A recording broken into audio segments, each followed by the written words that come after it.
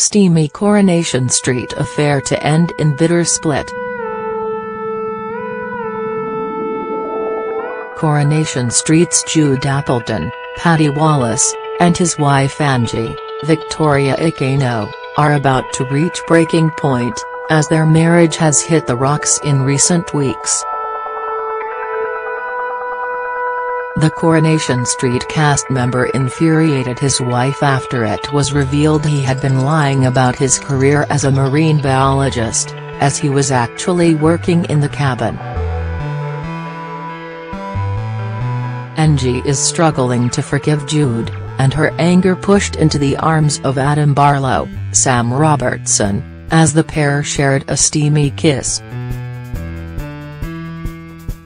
In forthcoming scenes, the wedding anniversary of the pair approaches and Angie dreads celebrating with Jude. Related articles: Coronation Street stars targeted by foot fetish perv Helen Flanagan strips back the glamour in intimate bedroom snap. Coronation Street icon confirms shock heartbreak after dramatic split.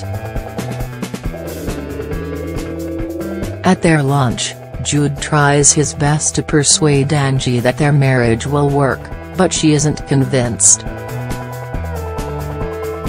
He also puts his foot in it as he makes fun of Adam after he calls into speed dial, leaving Angie infuriated. Is she hoping to pick things up with Adam again? The pair have been in marriage counseling since Angie discovered Jude's secret, but it seems it hasn't helped the pair. Could the pair be heading for divorce? Victoria said about Angie and Adam's potential romance to The Sun, "Everybody's saying the same thing, and I think there's a lot more chemistry between the two and they do seem a lot more suited," she added. "I'd say watch this space because they work in the same place. I'd say there wouldn't be too many disappointed people if that was to happen."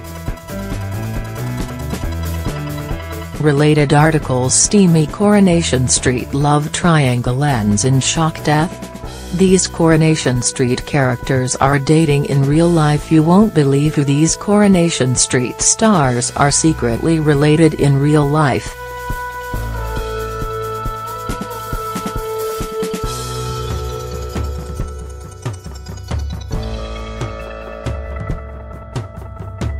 She also added she thinks Angie and Jude could split, teasing, "I just don't think he has what she needs, and that's ultimately what it's always been and that's what it always will be.